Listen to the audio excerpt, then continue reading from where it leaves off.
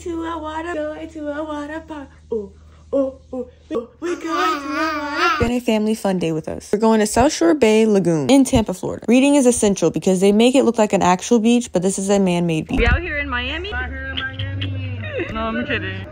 Yeah. Now, even though it was a man-made beach, it was really nice. Definitely a place to bring your kids if you have kids. You can see Ava was ready with her life jacket on. It was definitely a little big for her, but first stop, we did go kayaking. Now, Ava and I went with her uncle. It was super nice. It was actually my first time bringing Ava kayaking. Me and hubby definitely used to go before I was pregnant. It was so hot and early as well. Ava would actually be sleeping right now, so that's why she ended up knocking out. I loved how everyone just had fun. They had this big obstacle and also a huge slide, which hubby was waiting to get on. After kayaking, Ava decided to play in the sand. Yes, she kept on getting it in her hair, but he is a toddler, so I just let her do her. When I tell you,